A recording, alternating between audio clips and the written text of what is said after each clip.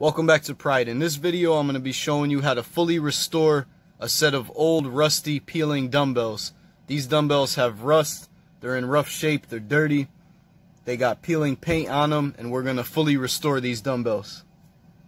So the reason I'm sharing this video with you guys is because a student of mine called me. We are in the middle of a pandemic. A lot of people are training at home. The price of dumbbells and any exercise equipment that you might be using at home has gone through the roof. My student called me. He said, my dumbbells are no good. I need a new set. Where can I get an affordable set?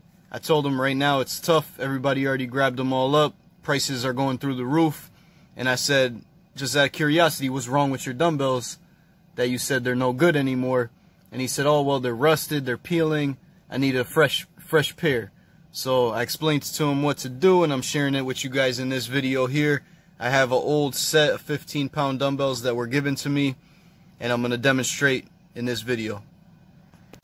So the first thing you want to do after just wiping any dust off of these is you want to sand them down a little bit. Get as much of the rust and paint off as you can. You don't need to take too much time doing this. You just want to get it nice and smooth, get any buildup off of those dumbbells before we paint them. You can see the amount of rust coming off of these.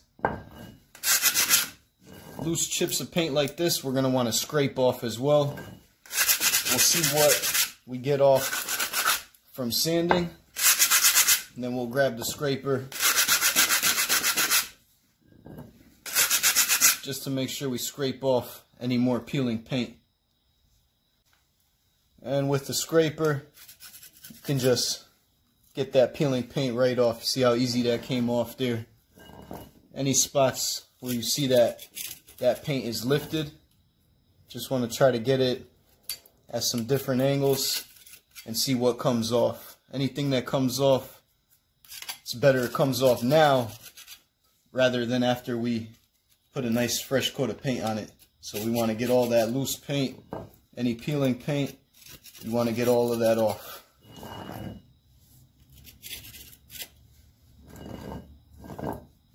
Majority of this paint is already gone due to the rust, so it's making that scraping part a little bit easier and quicker. Not too much to scrape off of these dumbbells. Mostly just rust. Now we're just going to sand a bit more. Make sure we get as much rust as we can off of these dumbbells. You want it to be nice and smooth. Get it nice and clean.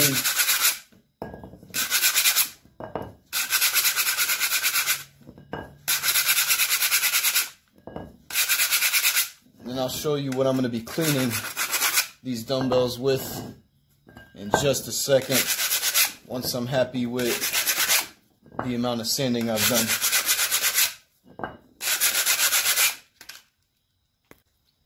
Once you're happy with the dumbbells, once you've sanded enough and scraped any loose paint off, I like to clean the weights with WD-40. You can go a step further and use rust treatment. This way it really kills all that rust and stops any further rust from coming out. We're not going to go out, we're not going to spend any money, we're going to use what we have. We have WD-40 here, so we're going to put a little bit of WD-40 on it to get it really clean and to really stop that rust from forming any further. And then we're just going to let them sit and dry real well after cleaning them with WD-40. And you want to clean every angle, every side, all over the dumbbell with that WD-40. Get a good clean.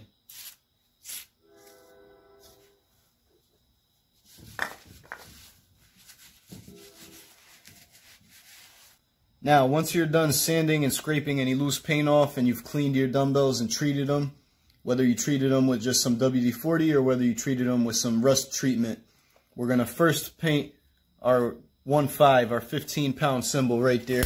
So we're going to paint that first, and we're going to let that dry real well. And I decided to use some red paint. I'm going to use red spray paint for these 15s right here. So you want to get a light pass over that 15. When using spray paint, you always want to keep it moving. You never want to stay on one spot too long, otherwise it's going to puddle up. You'll see how nice these dumbbells come out when we're done. I'm going to go over the TSA with the red as well. And again, you want to get light coats. I'm outdoors, I'm in the garage. I'm going to be painting this floor in the future, so I don't mind if I get any of this red paint on the floor. If you're doing any of this work over a floor that you're concerned about, you want to always put down something under those dumbbells. Spray paint always goes a little further than you intend for it to go, and you'll end up painting that floor.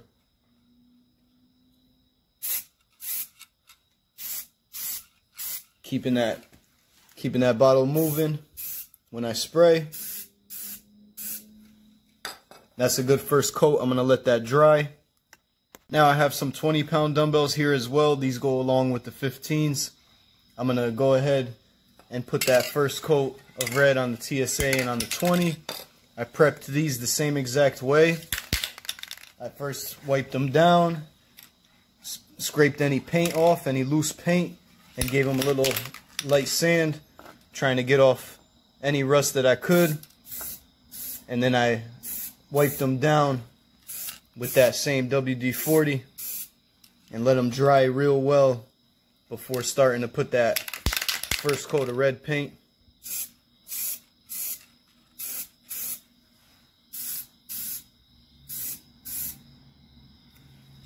And now we're going to want to let this all dry overnight. Alright guys, so we got our first coat that dried real well overnight. Now it's perfectly dry. We're going to give our second coat. We're just going to go smooth and fast, keeping the paint moving when spraying. Get a nice second coat.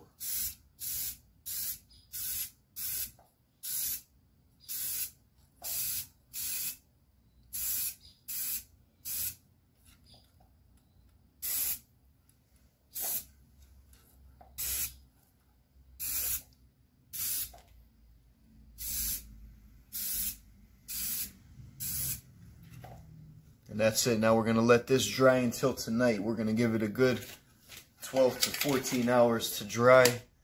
Make sure it's really dry before moving forward.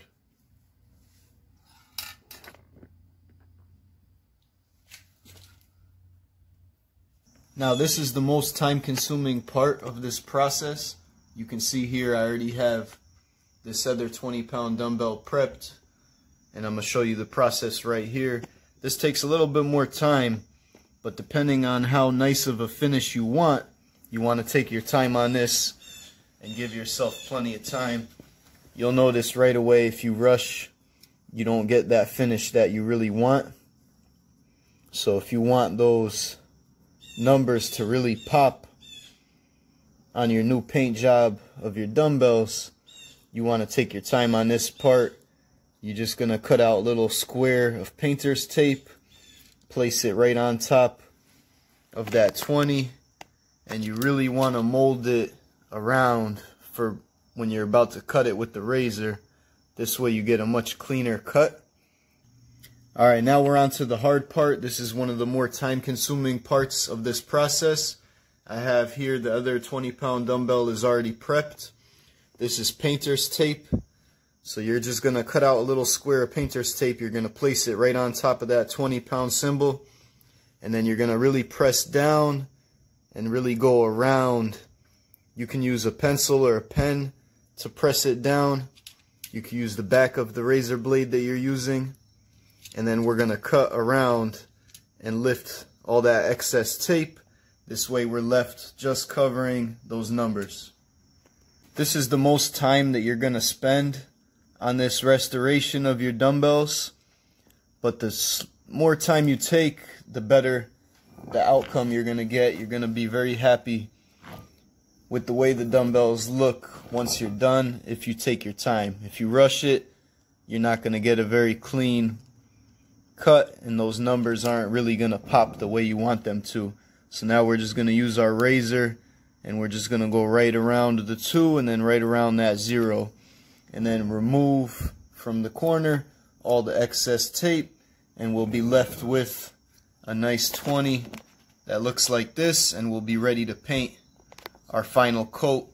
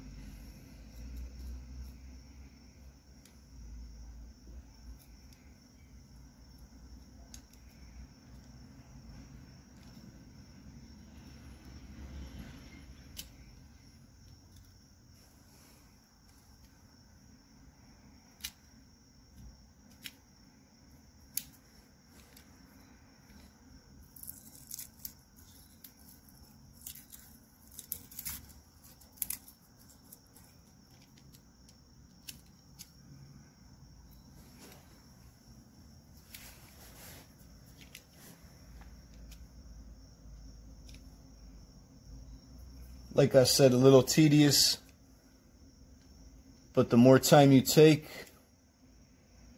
the better outcome you're going to get on the restoration of these dumbbells. So you take your time and you get what you pay for when you put in the work.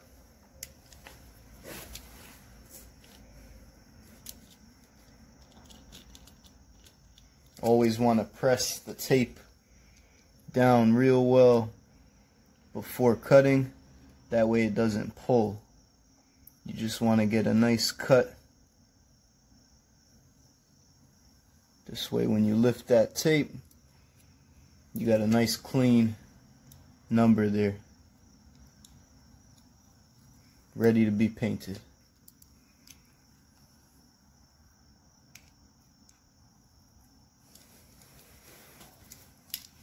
Then you can always clean it up as well. Press the tape in. I'm happy with that. That looks good.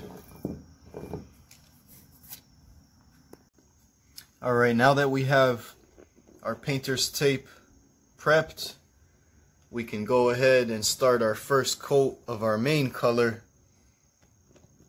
For this coat, I chose a gloss vintage gray. I think it's gonna go nice with those red numbers. And we'll just go ahead and give our first coat. Remember to always keep the paint moving. You never wanna stay spraying on one spot for too long.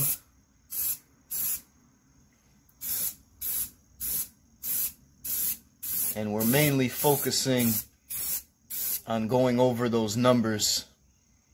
This way when we peel off that painter's tape, we get a real nice finish. But while we're working on this side, we'll also hit that center bar and the hex.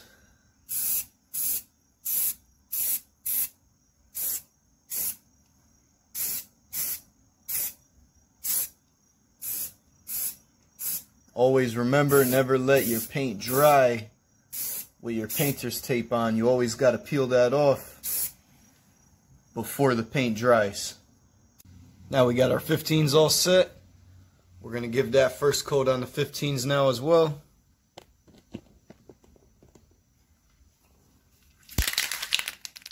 Remember, you always want to go light passes. Keep that paint moving.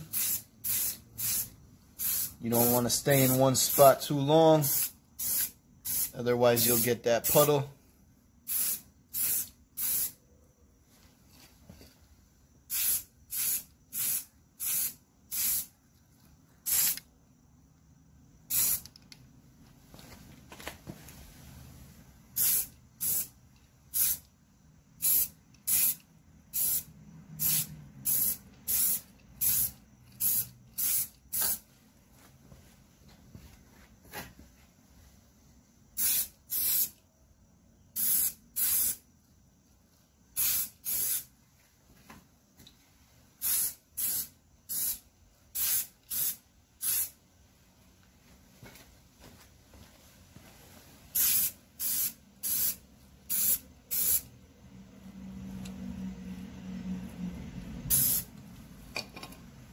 Let's get a close look at those letters and numbers.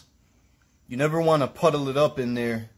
You don't want to get too much paint in there. You're going to have a hard time when removing that tape if you get too much paint in there. So you want a nice thin coat so that when you remove that tape, you have a real good finish. Now let's take a look at how well it came out.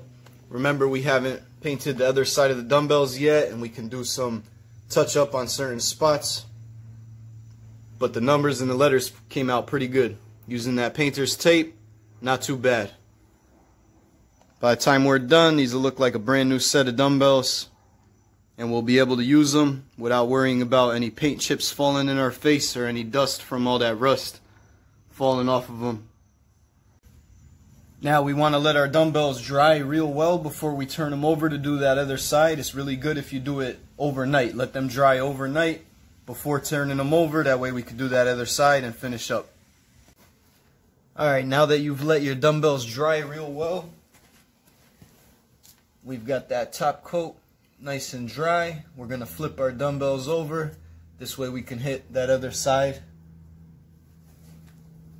We wanted to let those dry real well though, because we don't want to damage those numbers and letters when flipping the dumbbells over. You know, always check, make sure there's nothing stuck on the other side, no dust or anything, before putting that last coat of paint. And this is what's going to finish up our painting process in restoring these dumbbells.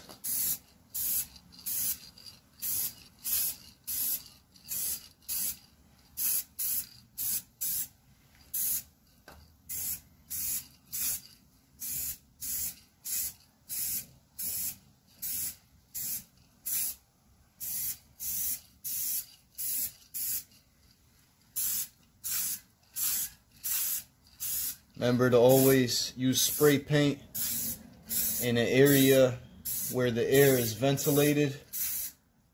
I'm in a garage with a door open and several windows open, so I got plenty of fresh air coming in.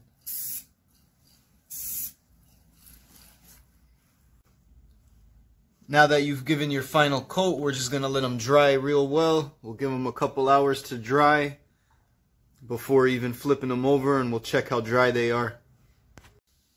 Alright, now we have our final product. I let that final coat that we did on the other side dry for a couple hours. They seem real dry. I'll let them sit for a couple more hours before I use them, but they're pretty much done. And I'm real happy with that finish. I'm happy with the colors I chose. And they're definitely usable now. I don't got to worry about scratching my hands on any of that chipping paint. I don't got to worry about any of that rust dust falling off as I'm using them, getting my hands all dirty, dirtying up your workout area. As close as you could get to a brand new pair of dumbbells. And if you remember what they looked like when we started, very big difference. Be sure to share this video. There's a lot of people out there with old dumbbells, and a lot of people doing their training at home now, so they could definitely use these tips. Be sure to subscribe to Pride Martial Arts for more.